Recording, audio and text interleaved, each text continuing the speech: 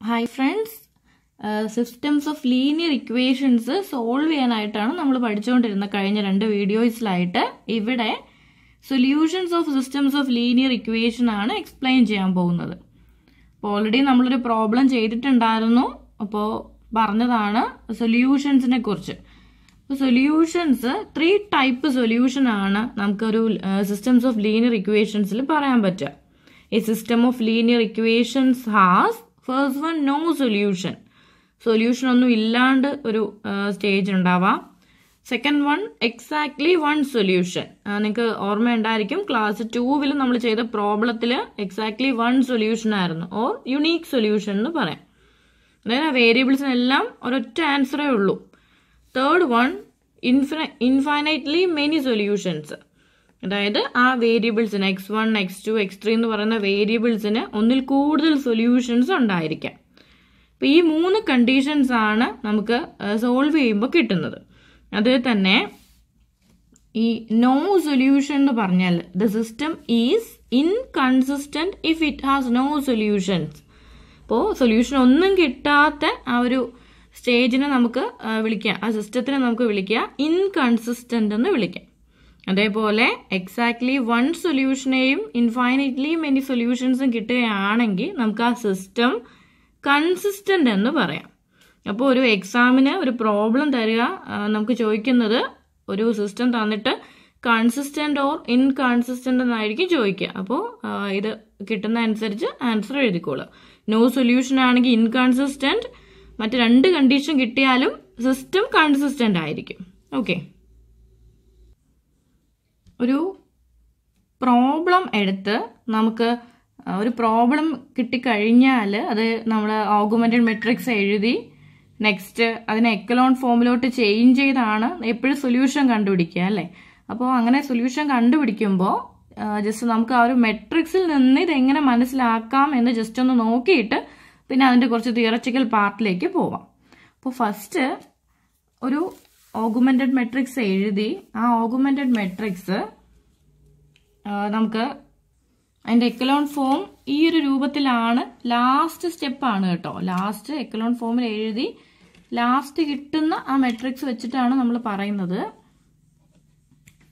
ഈ ഒരു ഫോമിലാണ് കിട്ടുന്നതെങ്കിൽ ഇപ്പോൾ 1, 2, 3 പിന്നെ ഇവിടെ 0, 1, 6, 0, 0, 5 ഈ ഒരു ഫോമിലാണ് കിട്ടുന്നെങ്കിൽ ഇപ്പൊ ഇവിടെ നോക്കിക്കഴിഞ്ഞാൽ ലാസ്റ്റ് ഒരു 0, 0 വന്നിട്ട് എൻഡിൽ ഒരു എലമെന്റ് വന്നേക്കാണ് അല്ലേ. അതായത് 0, 0, B ഈ ഒരു ഫോമിലാണ് കിട്ടുന്നതെങ്കിൽ സിസ്റ്റം എപ്പോഴും ഇൻകൺസിസ്റ്റന്റ് ആയിരിക്കും, അതായത് നോ സൊല്യൂഷൻ ആയിരിക്കും.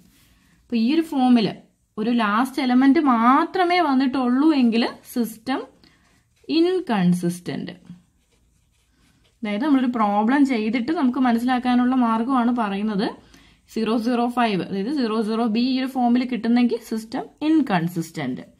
അതേപോലെ ഇപ്പോ സെക്കൻഡ് വൺ ഈ ഒരു മെട്രിക്സ് കണ്ടല്ലോ, നമ്മുടെ ആർഗുമെന്റഡ് മെട്രിക്സ് എഴുതി ആ എക്കലോൺ ഫോമിലേക്ക് ചേഞ്ച് ചെയ്തേക്കുവാണ്. അപ്പോൾ 0, 0 വന്നിട്ടുണ്ട്, ഇവിടെ 1, ഇവിടെ ഒരു 6, അങ്ങനെ 2 പൊസിഷനിലും ലാസ്റ്റ് 2 പൊസിഷനിലും എലമെന്റ് കിട്ടിയേക്കുവാണ്. ഇങ്ങനെയാണെങ്കിൽ നമുക്ക് പറയാം യുണീക്ക് സൊല്യൂഷൻ, അതായത് നമ്മുടെ എക്സാക്ട്ലി വൺ സൊല്യൂഷൻ. കേസ് 2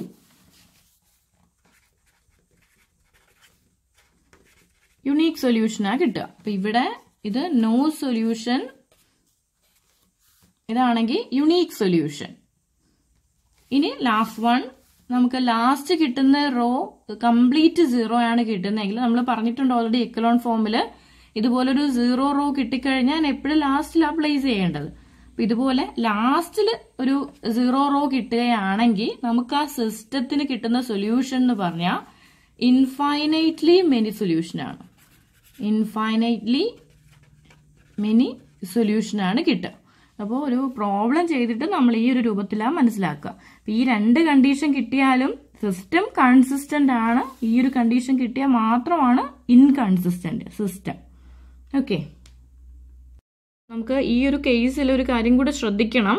ഇവിടെ ഇപ്പൊ ലാസ്റ്റ് റോ 0 വന്നു കഴിഞ്ഞാൽ എപ്പോഴും ഇൻഫൈനൈറ്റ്ലി മെനി സൊല്യൂഷൻ കിട്ടണമെന്നില്ല. ഒരു കണ്ടീഷനും കൂടി ശ്രദ്ധിക്കണം. നമ്പർ ഓഫ് വേരിയബിൾസിനേക്കാൾ കൂടുതൽ നമ്പർ ഓഫ് ഇക്വേഷൻസ് നമ്മുടെ സിസ്റ്റത്തിൽ ഉണ്ടെങ്കിൽ അവിടെ ഇതുപോലൊരു കേസ് വന്നാൽ നമുക്ക് യുണീക്ക് സൊല്യൂഷൻ ആയിരിക്കും കിട്ടുക. അപ്പോൾ ഇതിനെ ഡിപ്പെൻഡ് ചെയ്യുന്ന കുറച്ച് കാര്യങ്ങളും കൂടെ നമുക്ക് പഠിക്കണം. ഇതിപ്പോൾ നമ്മൾ വളരെ സിമ്പിളായിട്ടൊരു കാൽക്കുലേഷൻ ചെയ്ത് വന്ന് മെട്രിക്സ് കണ്ടുപിടിക്കാനായിട്ടാണ് നമ്മൾ പഠിച്ചത്. അപ്പോൾ കുറച്ചും കൂടെ ഒന്ന് നീറ്റായിട്ട് നമുക്കൊരു ആൻസർ എഴുതണമെങ്കിൽ കുറച്ച് ഫ്രീ വേരിയബിൾസ്, ബേസിക് വേരിയബിൾസ്, അങ്ങനെ കുറച്ച് ടേമുകളും കൂടെ നമുക്ക് പഠിക്കേണ്ടതായിട്ടുണ്ട്. അപ്പോൾ നെക്സ്റ്റ് നമുക്ക് അതൊക്കെ നോക്കാം. നമ്മൾ കഴിഞ്ഞ ക്ലാസ് 2 ചെയ്തൊരു ക്വസ്റ്റ്യൻ ആണ്. അപ്പോൾ ഇതിൻ്റെ ചെയ്യാൻ അറിയാത്തവർ ആ വീഡിയോ ഒന്ന് ചെക്ക് ചെയ്തോളുക. അതിൻ്റെ ലിങ്ക് ഡിസ്ക്രിപ്ഷൻ ബോക്സിൽ കൊടുക്കുന്നതാണ്. ഇതിൻ്റെ സൊല്യൂഷൻ നമുക്കിതാ ഈ ഒരു ലാസ്റ്റ് കിട്ടിയ മെട്രിക്സ് ഈ രൂപത്തിലാണ് കിട്ടിയത്. 0 0 1 3 നമ്മളിപ്പോൾ പറഞ്ഞതാണ്. അപ്പോൾ ഇതിൽ നിന്ന് നമുക്ക് മനസ്സിലാക്കുക ഈ സിസ്റ്റം എന്ന് പറയുന്ന കൺസിസ്റ്റന്റ് ആണ്. ഇതിന് സൊല്യൂഷൻ യുണീക്ക് സൊല്യൂഷനും ആണ്, അല്ലെങ്കിൽ എക്സാക്ട്ലി വൺ സൊല്യൂഷനും ആണ് എന്ന് മനസ്സിലാക്കുക. പ്രോബ്ലം കണ്ടല്ലോ. Show that the given system is inconsistent. അപ്പോൾ ഈ ഒരു സിസ്റ്റം ഇൻകൺസിസ്റ്റന്റ് ആണെന്ന് നമുക്ക് കാണിക്കണം. അപ്പോൾ നമ്മളിവിടെ ബേസിക് ഫ്രീ വേരിയബിൾസ് ഒന്നും പഠിച്ചിട്ടില്ല, നമുക്ക് നെക്സ്റ്റ് പഠിക്കാം. അതിന് മുന്നേ സിമ്പിൾ ആയിട്ട് ഈ ഒരു ക്വസ്റ്റ്യൻ ചെയ്ത് 0 0 B ഫോമിൽ കിട്ടുമോ എന്ന് ചെക്ക് ചെയ്യാൻ പോവുകയാണ് ഇവിടെ ചെയ്യാൻ പോണേ. അപ്പോൾ ആദ്യമേ തന്നെ the given system of equations is equivalent to the matrix equation. അപ്പോൾ നമുക്ക് മെട്രിക്സ് ഇക്വേഷൻ നമുക്കറിയാം. ഒരു സിസ്റ്റത്തിന് മെട്രിക്സ് ഇക്വേഷൻ എഴുതുന്നത് AX is equal to B ഫോമിലാണ്. അപ്പം എന്താണ് A, എന്താണ് X, എന്താണ് B എന്നാണ് ഇനി നെക്സ്റ്റ് എഴുതാൻ പോകുന്നത്. ഓക്കെ, അപ്പോൾ A എന്ന് പറഞ്ഞാൽ നമുക്ക് കോയിഫിഷ്യൻറ്റുകൾ ചേർത്ത് എഴുതുന്ന മെട്രിക്സ് ആണല്ലോ. ഇതിൻ്റെ എല്ലാ കോയിഫിഷ്യൻറ്റുകളിൽ first column X1, second column X2, third column X3, fourth column X4 അങ്ങനെയാണ് വരിക. അപ്പോൾ ഫസ്റ്റ് നമുക്ക് A എഴുതാൻ പോവാണ്. അപ്പോൾ 1 -2 -1 3, അതേപോലെ -2 4 5 -5, നെക്സ്റ്റ് 3 -6 again -6 8. അങ്ങനെ A കിട്ടിക്കഴിഞ്ഞു. അപ്പോൾ എപ്പോഴും എക്സ് എഴുതുമ്പോഴാണ് മിസ്റ്റേക്ക് പറ്റുന്നത്. എക്സ് ഓർക്കുക, ഒരു കോളം മെട്രിക്സ് ആണ് എക്സ്. അപ്പോൾ ഇവിടെ എത്ര വേരിയബിൾ ആണുള്ളത് അത്രയും വേരിയബിളിനെ ചേർത്ത് എഴുതുന്ന ഒരു column matrix. X1 X2 X3 X4 equal to B ആണ്. B എന്ന് പറയുമ്പോൾ നമ്മുടെ സൊല്യൂഷൻ സെറ്റ് ആണ് 0 3 2 0 3 2.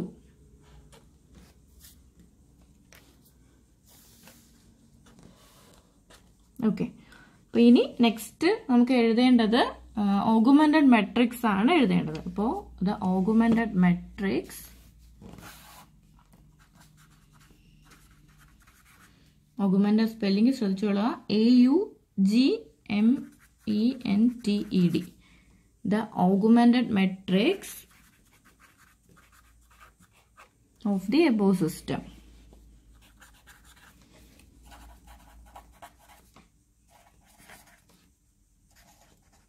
Of the above system. അപ്പോൾ ഓഗുമെന്റഡ് മെട്രിക്സിന്റെ സിമ്പൽ നമ്മൾ AB എന്നാണ് കൊടുക്കുക. ഇസ് ഈക്വൽ ടു A ആദ്യം എഴുതുക, അത് കഴിഞ്ഞിട്ട് ലാസ്റ്റ് കോളമായിട്ട് B കൂടി ചേർത്ത് കൊടുക്കുക. അപ്പോൾ 1 -2 -1 3 -2 4 5 -5 3 -6 -6 8, ഇനി ലാസ്റ്റ് 0 3 2 കൂടി കൊടുക്കുക. അപ്പോൾ ഇനി നമുക്കറിയാം ഏതൊക്കെ പൊസിഷൻ. ഇവിടെ ഫസ്റ്റ് പൊസിഷൻ പ്രശ്നമില്ല, 1 തന്നെയാണ്. ഇനി നമുക്ക് ഈ -2ഉം 3യും 0 ആക്കണം. അത് കഴിഞ്ഞിട്ട് വരുന്ന ഈ 4 പൊസിഷൻ 1 ആക്കണം. 1ന്റെ ബിലോ -6 0 ആക്കണം. നെക്സ്റ്റ് വരുന്ന ഈ ഒരു പൊസിഷനാണ്. ഈ ഒരു പൊസിഷനും 1 ആക്കണം. ഇപ്പം ഈ ഒരു മെത്തേഡിലാണ് നമ്മൾ ചെയ്യാൻ പോകുന്നത്. പിന്നെ എന്താ വരിക എന്നുള്ളത് നമുക്ക് ഓരോന്ന് ചെയ്ത് നോക്കുമ്പോൾ കിട്ടും.